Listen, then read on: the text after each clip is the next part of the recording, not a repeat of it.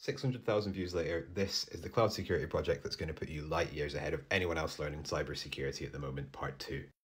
No gatekeeping, let's get into it. If you followed along with part 1, remember you have your region, you have your VPC, you have your subnet. What's a subnet? Remember it's a range of IP addresses. You have your security group. What's a security group? Well, it dictates traffic in and it dictates traffic out. You have your EC2, which remember is just a virtual machine.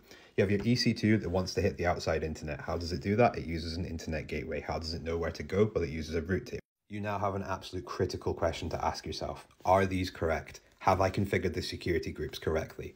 If yes, am I willing to pay for an elastic IP? Do I want monitoring and logging? Do I want NACLs? Do I have an endpoint protection? Do I have AMI patching? Do I have an AWS WAF set up? If the answer is no, because you're a beginner, it's imperative that you put your EC2, again in a security group, in a private subnet. What's a private subnet? It's just a range of IP addresses that cannot be seen by the internet. How does my EC2 reach the internet then? Well, it uses a NAT gateway. What the hell's a NAT gateway? Well, it allows private subnet EC2s to the outside internet. It's a layer of defense.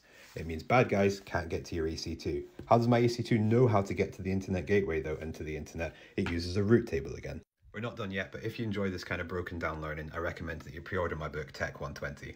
It is jam-packed with simple explainers, tools and technologies broke down, and projects that I wish I had at the start of my tech career. Okay, we now need a role attached to our EC2. Well, what's the point of a role? It allows the EC2 to do stuff. What stuff? Well, it's dictated in the policy, which is attached to the role. What role do we want? Well, we want SSM role. What the hell's an SSM role? You don't need to worry about it too much, although I do recommend looking at the policy, but it's going to allow us to connect to our EC2. In part 3, once connected to the EC2, we look at how we can install Docker to install the Juice Shop, which is a vulnerable web app. We do this all through Terraform, which is infrastructure as code.